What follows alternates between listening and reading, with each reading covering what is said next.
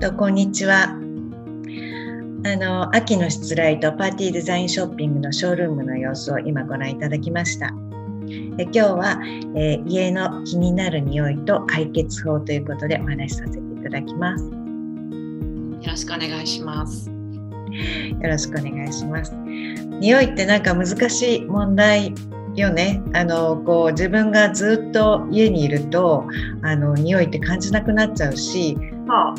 外から帰ってきた時にあれって思うようなことがあったりとかすると、ちょっとなんかお客様いらした時大丈夫だったかなとかドキッとするようなことってありますよね。ありますね。はい。だいたいそのなんか世の中に消臭剤とか芳香剤ってスーパーですごくたくさん売ってるじゃない？ニュージーランドでもそう？すごくありますね。消臭や芳香目的のものっていうのもあるし、それから洗濯洗剤とかでもすごく香りの強いものが多くって、正直に言うと私はちょっとそれがというかかなり苦手で、スーパーの棚のとこもちょっと息詰めて取ったりします。そうだよね。なんかもう本当にトイレ用とかゴミ箱用とか靴箱用とかありとあらゆる場所にありとあらゆる形状で、そういうのがいっぱい売ってるね。だからなんか、どれだけそういうのをもうそろそろこれ買い替えなきゃみたいな感じで皆さん買ってらっしゃるのかなって思うと、なんか全然買わないからね、ちょっと不思議な感じもするんだけど、あれだけいるのかなみたいな。ちょっと香りもきついし、人工的なもので体に大丈夫なのかなってこともちょっと気になるし、あとゴミもね結構出るだろうなと思いますね。そうね。基本姿勢としては嫌な匂いは芳香剤と消臭剤で何とかするというよりは、お掃除と換気っていうのが基本かなと思うんですけれども、今日は気になる場所いろいろありますけれども、玄関とそれからキッチンにフォーカスしてお話してみたいと思います。そうですね。最初に、玄関だと思うんですけれども、まず玄関の話をしたいんですが、はるちゃんはどういう感じにしてますか？玄関って初めて人が入ってくるところだからちょっと気にはなるよね。ただうちね靴箱がないのでそんなに靴の匂いとかっていうのは気にならないの。だけど叩きの部分を掃除して水拭きしてるのね。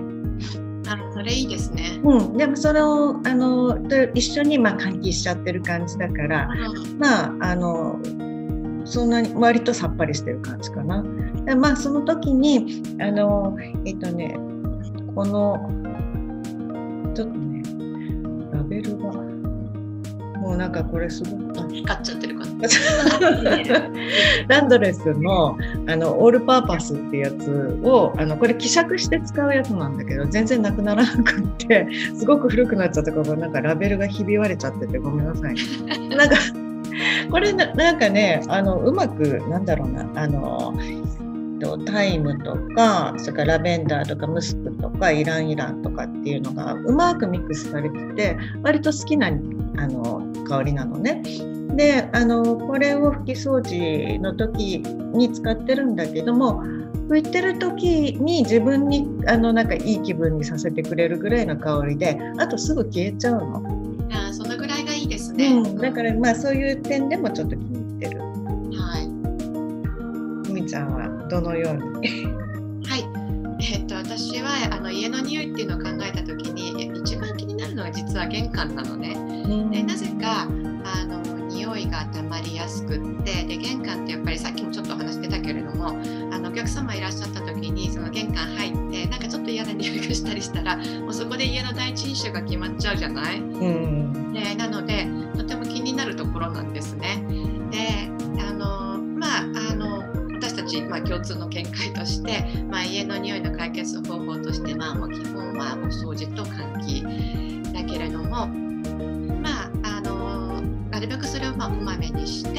であとやっぱり匂いが気になるときは、私はちょっとこういう消費製品を使っているんですね。見えるかしら。EMY ガーデンって書いてあって、これはガーデンって書いてあるので、本当はガーデニング用なんだけれども、EM ってエフェクティブマイクロオーガニズムの略で、その役に立つ有効な微生物っていう意味なんですね。でこの中にその役に立ついい微生物がギュッと詰まっていて、でこれをもう100倍とか1000倍とかに希釈してスプレーすると、植物もものすごく元気になるし、それから匂いもその人工的な香りで嫌な匂いを取り除くっていうかマスクするんじゃなくって、いい微生物の力でその匂いの元をなくしてくれるっていうもので、私はすごく愛用してます。で、これはるちゃんにもご紹介したのよね。そうなの。後でキッチンのところでも。日本が名前が違うみたいなんだけど、EM 生活でしたっけ？違う？でもね、EM1 って書いてあるよ。EM1 か。そうか。で、なんかそれはるちゃんもいいって言ってくださってたし、これ気になるところに希釈してシュッシュッシュッシュッってスプレーして使ってます。で、うちは玄関とゲスト用のバスルームが近いので、なんかそういう排水口とかの匂いが気になる時もシュッシュしてます。そう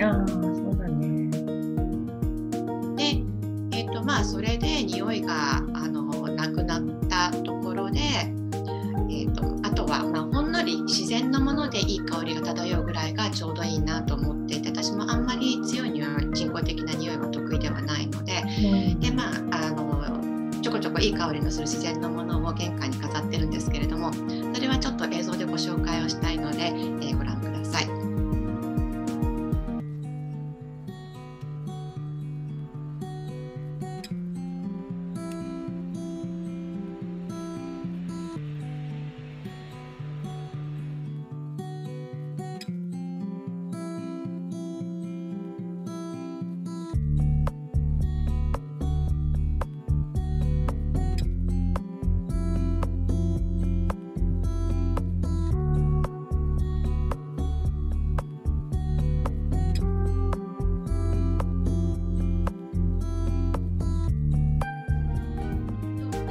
で、こんなものを飾ってちょっとだけ玄関をいい香りにしています。で、次は、キッチンですよね。キッチンの匂いについてどんな匂いが気になるか、どういう対処法をしているかっていうのははるちゃんいかがですか？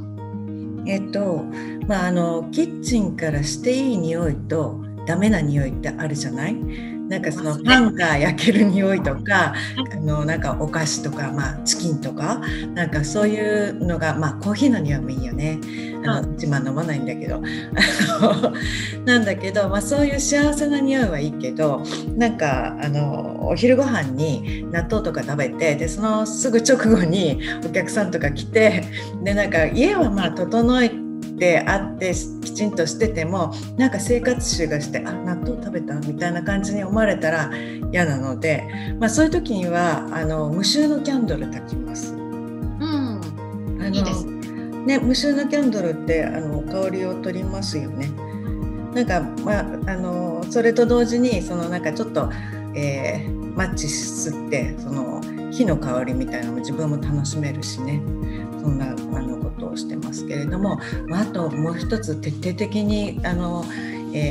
気になるのは、ゴミとか、それから排水口のやっぱり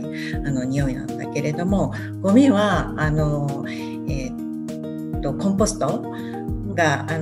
作ったじゃない？あれやっぱり良かったね、すごく。でなんかここでアバウトウエストの方で詳しくお話ししてるんだけれども、時はまだちょっとなんか初心者だからとか言って魚のゴミとか、それから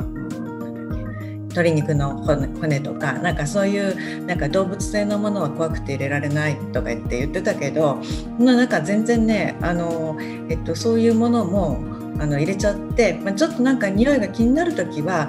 土とか枯葉とかちょっとかけとけば全然大丈夫だってことが分かったので、すごいなんか短期間で成長してるはるちゃんのでしょ？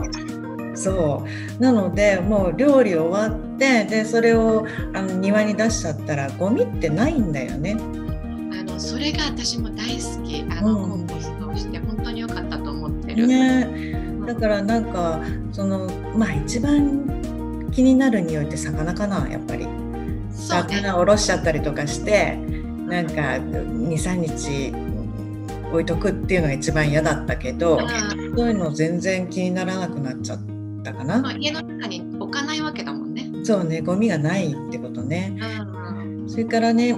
気をつけてはいるんだけれども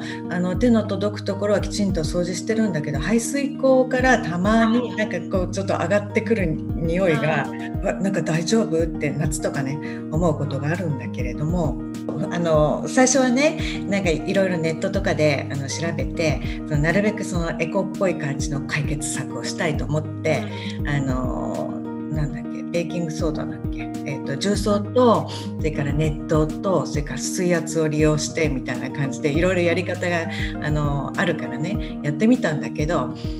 んまりダメだったそれでなんかもうその時はどうしようもなく漂白剤を流しちゃったらね、それは効果絶大だったんだけどそうか、あんまりいいことではないよねってちょっと思ってた時にふみちゃんにこの EM1 っていうのいいよって教わって、これもネットで買えた普通に。でこれもすごい希釈だからあんまりなくならないね、これね。すごい持つでしょ。そうでこれを流したらもうこっちも効果絶大だった。びっくりすることに。素晴らしい、嬉しい。分解してくれるんだよね、汚れを。だからすごくさっぱりした。いいよね。なのでそうねキッチンはEM1 とそれからポストでもう解決って感じです。嬉しいですね。気になる匂いとその撃退法の話だけど逆にどんな香りがしたら嬉しいかっていうようなことについて話すとキッチンのカウンターからなんかこう完熟の桃の香りとかね、それから今ねなんかちょうどいただき物の柚子が来てて、いいわよね。香り強いし、いい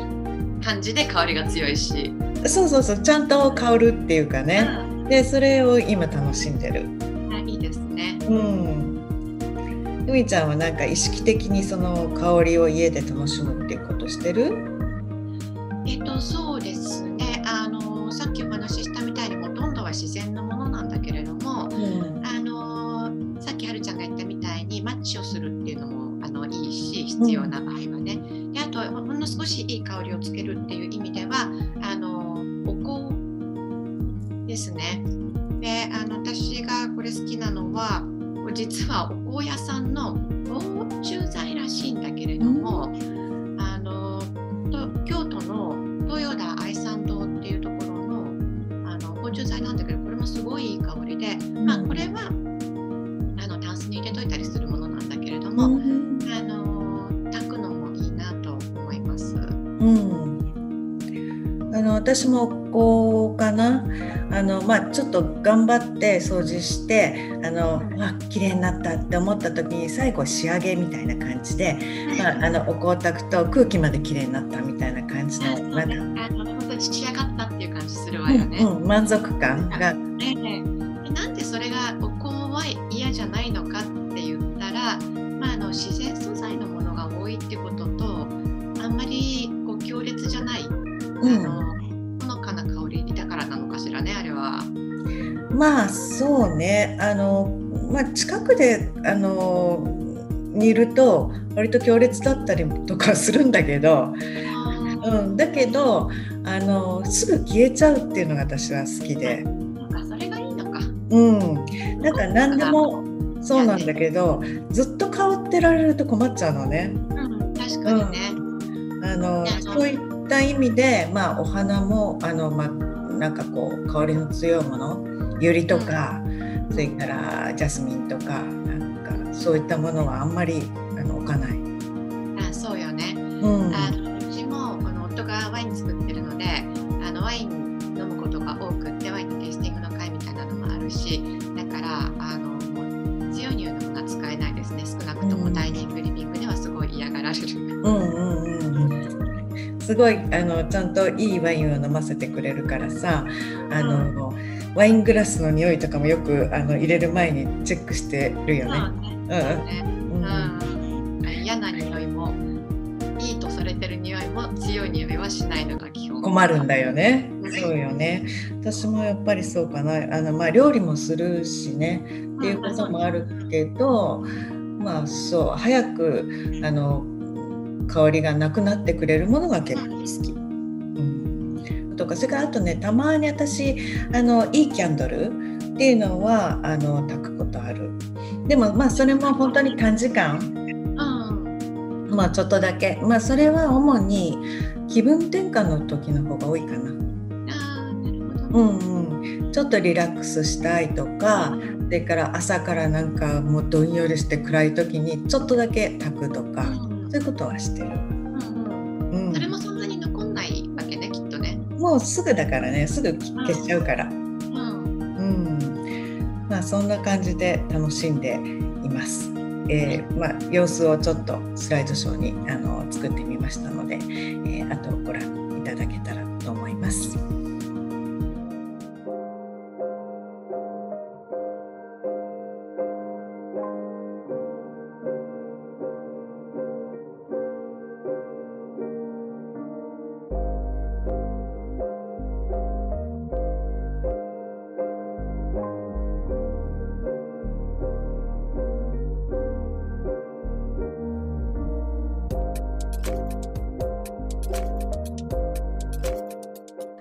映像綺麗でしたね。いかがでしたでしょうか。今日は家の中の気になる匂いについてということで、